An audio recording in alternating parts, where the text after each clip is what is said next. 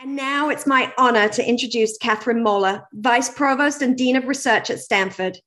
Cam, as she's known by many, is also a professor of physics and applied physics. Cam researches unconventional superconductors and is a principal investigator for the Stanford Institute for Materials and Energy Sciences. If you attended or watched online the symposium in 2018, you may recall Cam presenting the Lifetime Achievement Award to her aunt, Betsy Moeller. It was a really nice moment for the entire C3E family, and it's personal connections like these that make C3E so special. So without further ado, please welcome Cam Moeller back to C3E. Thank you, Naomi. And thanks everybody for joining us today at the 10th annual US C3E Women in Clean Energy Symposium and Awards. I'm so happy to be here with all of you today. I just wish we could all be in the same room and feel the energy of that room, but I'm imagining it across the Zoom. I can safely say that no challenge in the world today is more important than energy in the environment.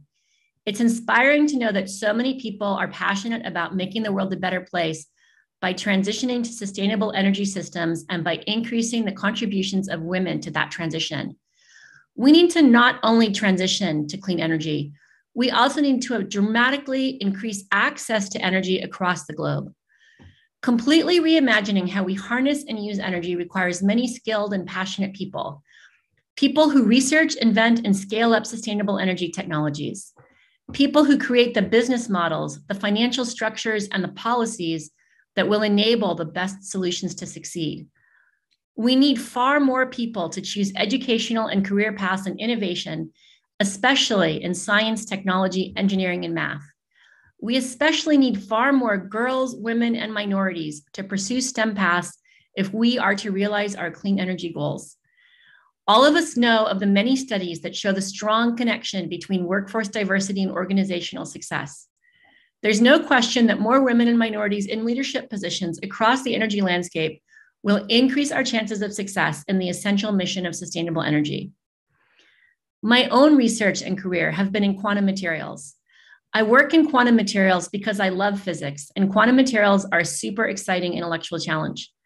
But I also chose this particular field of physics because when I was a physics graduate student, I was highly optimistic that we could discover new materials that would transform the energy landscape and maybe also the information technology landscape. I'm still hopeful of those goals, but the reason why I'm an administrator now as Stanford's Vice Provost and Dean of Research is because by 2018, I felt like the energy and climate problem had become so severe for the world, and quantum materials had not yet produced those awesome high temperature superconducting cables, some pretty awesome cables, but not awesome enough to solve the whole crisis. And I decided that a good chunk of my time could be best spent creating an environment where other faculty and student researchers could do their best work. It seems to me that everyone here putting in the effort to make the US Clean Energy Education and Empowerment Initiative, C3E, successful is doing something similar. They're helping to create an environment that empowers all of you to do your best work.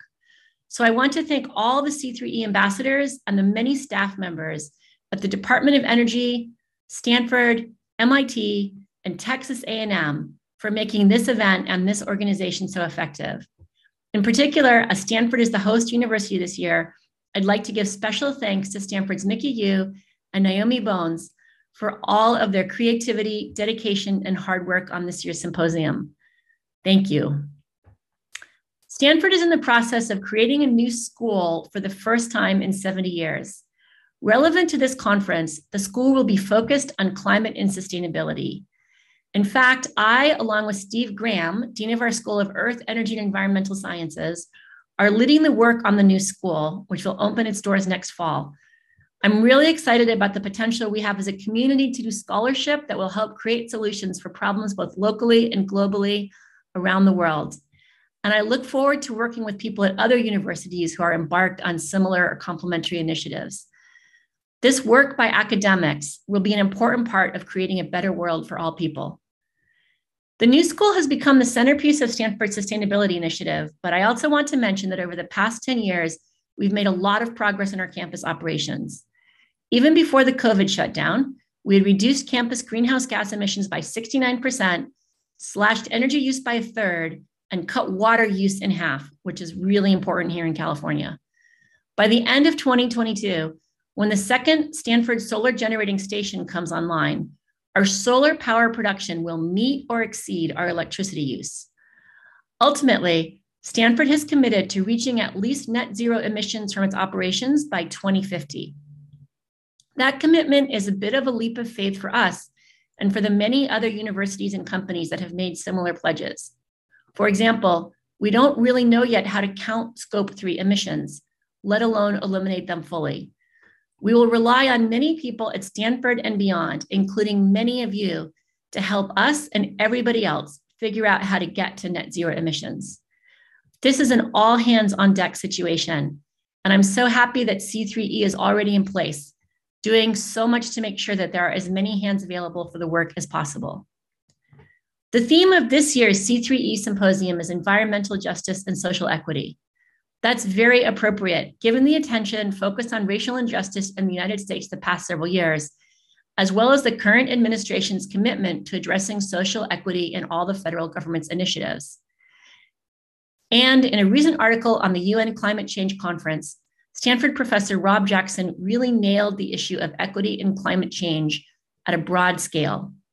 Front and center at COP26 should be, he said, quote, the vulnerability of the poor, whether in poor countries or in poor situations in rich countries. Poorer people didn't cause climate change and can't afford to adapt to it without our help. Rob's right. This is truly an issue of justice. Clean energy, gender equality, environmental justice, and social equity are a lot to tackle, but these are hugely important and interrelated challenges. The conversations and interactions we will be having today, tomorrow, and hopefully beyond are exactly what we need to do sometimes. Step back and think holistically about very complicated, connected problems in a way that lets everybody contribute to the solution. In addition to these important dialogues, we will honor the achievements of 8 mid-career women in energy. To the award winners, I want to say that C3E is privileged to recognize your dedication and your rising leadership in the clean energy sector. The breadth of the mid-career award categories and your amazing inspirational work and potential reminds us again that the energy tech transition requires all hands: law and finance, policy innovation, education and advocacy, government, international, business, technology research, and entrepreneurship. We need contributions from all those fields. We will also honor the former commissioner and chairman of the Federal Energy Regulatory Commission, Cheryl LaFleur, for her lifetime of achievements in clean energy. Our mid-career award winners stand on the shoulders of pioneers like Cheryl.